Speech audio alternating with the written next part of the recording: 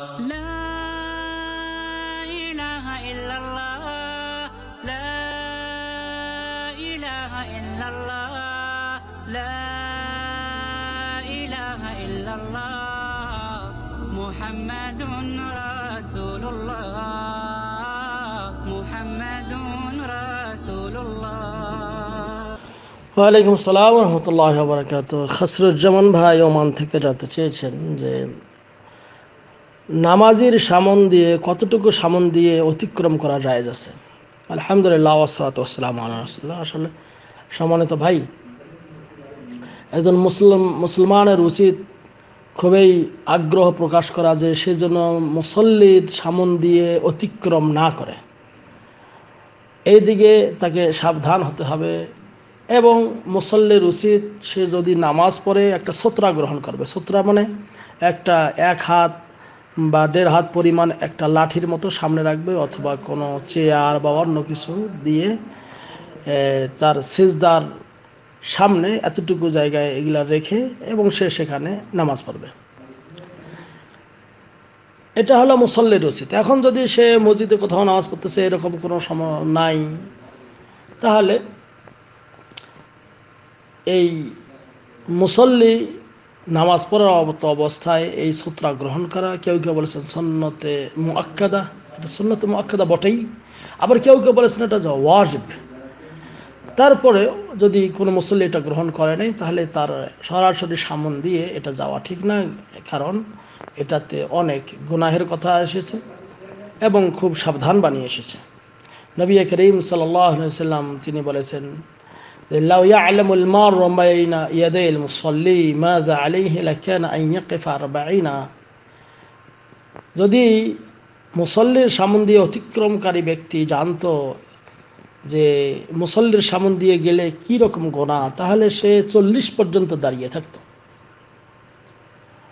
এই লা ইয়াকিফা আন ইয়াকিফা 40 খায়রাল লাহু মিন আন ইয়ামুররা বাইনা ইয়াদাইহি। আবু নদর বলেন, লা আদরি আকাল 40 ইয়াওমান আও শাহরান আও সানা। আবু নদর বলেন যে আমি জানি না যে আল্লাহ নবী 40 দিন বা 40 বছর বা 40 মাস বলেছেন। সহিহ বুখারী মুসলিমে হাদিসগুলি বর্ণিত রয়েছে।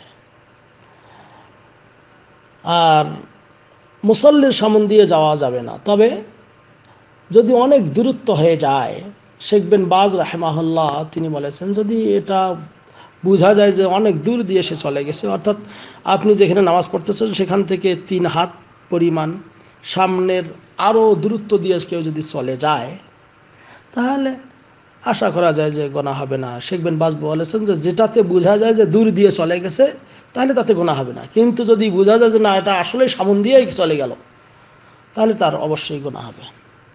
এই জন্য করে অনেক আহলুল ইলম মানে ওলামায়ে কেরাম তাদের মতামত হলো যে 3 আজরা, সালাসাতে আজরা, অর্থাৎ মুসল্লি যেখানে নামাজে দাঁড়ায় সেখান থেকে 3, কেউ বলেছেন এই হাত, কেউ বলেছেন গজ, 3 গজ, কেউ বলেছেন 3 বাহু, কেউ বলেছেন 3 হাত।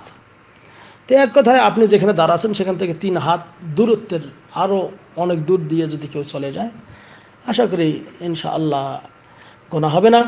কারণ এটাকে বলা হয় যে মিকদার মামার রুশাত, অর্থাৎ নবী করিম সাল্লাল্লাহু আলাইহি ওয়াসাল্লাম যেখানে সেজদা দিতেন তার সামন দিয়ে একটা ছাগল যেতে পারতো, অর্থাৎ একটা ছাগল যাওয়ার একটা পরিমাণ জায়গা। যদি এরকম দূরত্বে কেউ চলে যায়, তাহলে আশা করি গুনাহ হবে না। আল্লাহু আ'লাম বিসওয়াব। তবে সাল বিন সাঈদ রাদিয়াল্লাহু তাআলা আনহু থেকে একটা হাদিসে বর্ণিত রয়েছে যে কানা বাইনা মুসাল্লি রাসূলুল্লাহ সাল্লাল্লাহু আলাইহি ওয়াসাল্লাম ওয়া বাইনাল জিদার মামার রুশাত। সহিহ বুখারীর 496 নম্বর একটা হাদিসে বর্ণিত রয়েছে কিতাবুস সালাতের মধ্যে, এবং সহিহ মুসলিমের 508, 507 নম্বর হাদিসেও বর্ণিত রয়েছে যে সাল বিন সাদ রাদিয়াল্লাহু তাআলা আনহু বলেন যে রাসূলুল্লাহ সাল্লাল্লাহু আলাইহি ওয়াসাল্লাম তিনি যেখানে নামাজ পড়তেন সেখানে যেখানে তিনি নামাজ পড়ার জন্য দাঁড়াতেন সেখান থেকে তার এই ওয়াল পর্যন্ত, অর্থাৎ সামনে যে ওয়াল থাকতো এর মধ্যে একটা ব্যবধান ছিল মামার রসাত, অর্থাৎ ছাগল যাওয়ার একটা কি রাস্তা ছিল। অনুরূপভাবে